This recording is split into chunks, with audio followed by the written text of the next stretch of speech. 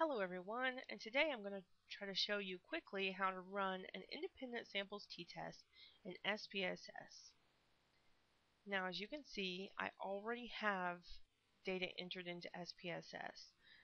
Now what I want to do today is look at these two variables, OWL exam score, which is from the Harry Potter books.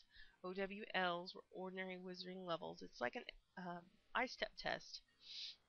So I have exam scores for, there's actually 40 participants. You can't see all of them on the video because I have it zoomed in. But then I have gender listed. Ones I have listed as witches and twos as wizards. So we're wanting to see if there's a gender difference. So are the exam scores for males and females equivalent? That would be our null hypothesis, that they are equivalent, that there's no difference between genders when it comes to the OWL exam score. So the first thing we do is click Analyze, and then we're wanting to compare means, right? Because we have our groups, the witches and wizards, those are our groups. We want to compare their means on this exam, and we go to Independent Samples t-test right here. Then this box pops up, and like I said, our groups would be gender, so that would go under grouping variable. Now we have to click Define Groups. When we click Define Groups, this box pops up. I just had to move it over. But our group 1 we had listed as 1, so that would be females or witches, and group 2 is 2, so male wizards, right?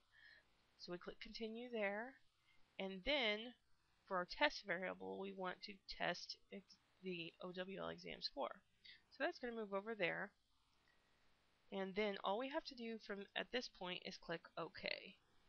And when we do, see if I can move this box. When we do, we get these results.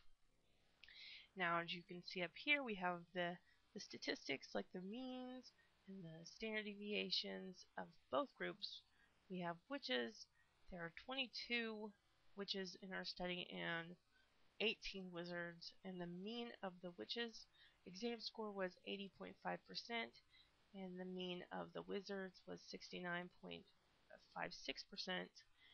And then here are the standard deviations. So SPSS pulls these apart, and it gives you, instead of giving you the numbers that I have listed under the data, it gives you the values that I put in under variable view.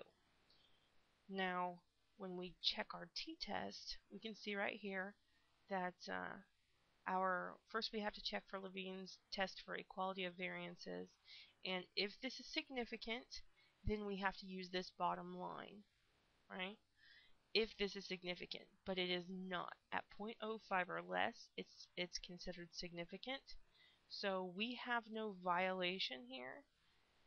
So our assumption of equality of variance is still intact. We don't have to use this number down here. We can use the top line.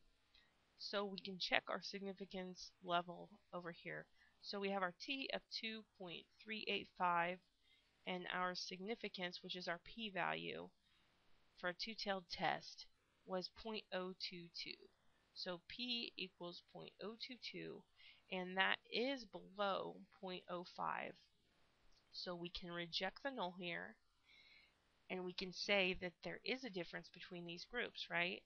So there is a difference in the exam score between witch and wizard on the OWL exam. As a matter of fact, because they give us the means, we can go further and interpret this as witches tend to perform better, right? Because their percentage was higher. So they got an 80.5% on average, and the wizards got a 69.56%. So not only can we reject the null and say something's happening and that there is a difference between these groups on this exam, we can tell you which group scored better because of the means up here.